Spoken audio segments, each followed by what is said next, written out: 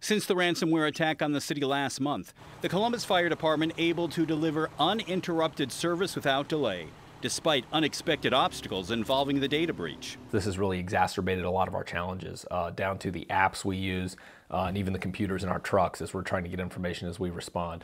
WSYX on your side, discovering the fire department, not the only city agency impacted by the actions of overseas hackers who last month stole more than 250,000 files from city servers. Obtaining online police reports and filing incident reports online unavailable right now until CPD says issues are resolved. You can still report an incident by calling the CPD telephone report unit at 614-645-4717.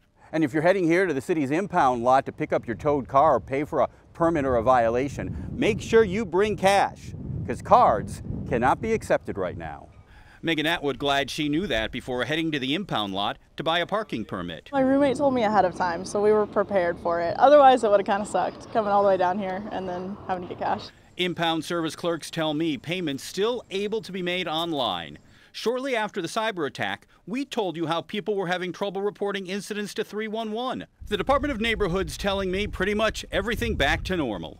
The only glitch? The system still having issues emailing out service request updates.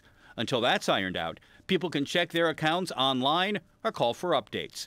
We've learned city employees also still having connection issues related to their emails. Cyber snafus Megan never imagined would touch her life. I didn't realize it would have affected so much. On your side, Steve Levine, WSYX News.